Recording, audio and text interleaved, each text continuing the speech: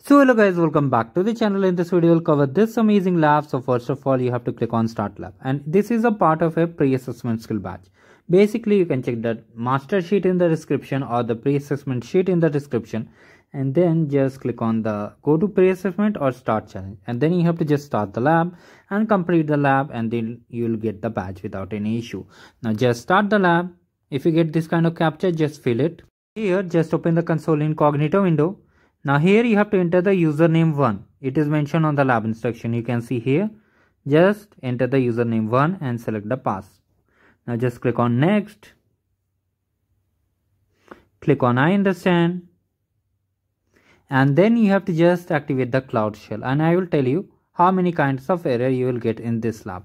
So just wait for some time and then let's wait. Here just activate the cloud shell. Just next to the Gemini icon you have to just click on it, and it will basically activate the cloud shell. Here you have to just click on continue and authorize yourself. Now here many of you may face issues like permission denied, etc.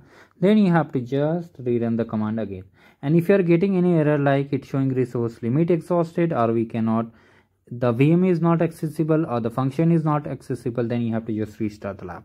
Now we are following the step-by-step guide. Also you will be able to complete the lab. Do not worry about it. Now just click on authorize and wait for some time. Now here in the description box of this video, first of all let me increase the font size, and in the description box of this video I've showed one repository. We have to just select it, and we'll be exporting the values. What values we have to export? Do not worry, everything will be covered in this video. Just stay tuned. Now come over here and just go to the description box of this video. Select it, paste over here and hit enter. Now first thing we have to export the username 2.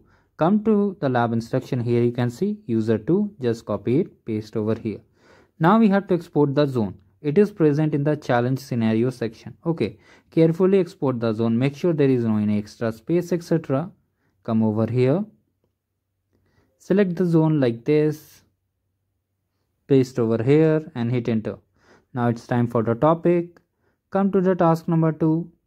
Here is the topic value. Just copy it, paste over here. Okay, carefully copy it. And if you make any mistake like name error, etc., then just rerun the command again. Now just copy the function name carefully. Just copy it carefully and hit enter. Now this will take at least 5 to 10 minutes. You need to wait for it. And here you may face some kind of error. If I get any error, I will show you. Do not worry about it. Like if you get any kind of permission error, then it is basically due to the APIs takes time to update and enable. So it will automatically just do its task. You need to just wait for it. And if you are getting any resource error, I am repeating, you have to just restart the lab. Now just wait for some time.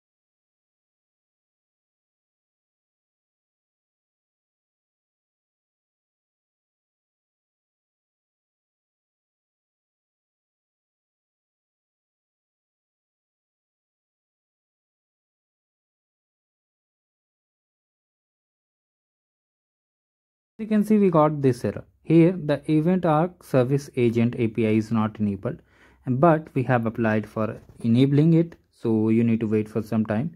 Basically it will automatically apply and enable it, and then the service will be created. So just wait for some time, and once it's done we'll meet again and check the score for this particular lab and then end the lab.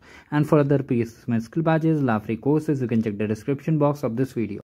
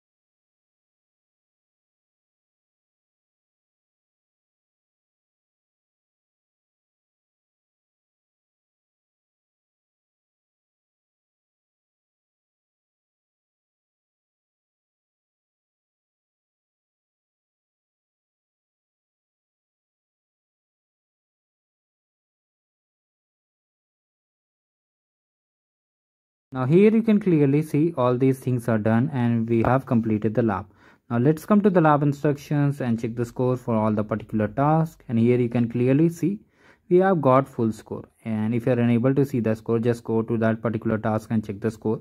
And how you can claim the badge. If you are doing a pre-assessment skill badge, you have to just end the lab, click on course section, and you'll be able to see that congratulations, you have earned a badge. So do like the video and subscribe the channel, guys. Have a great day.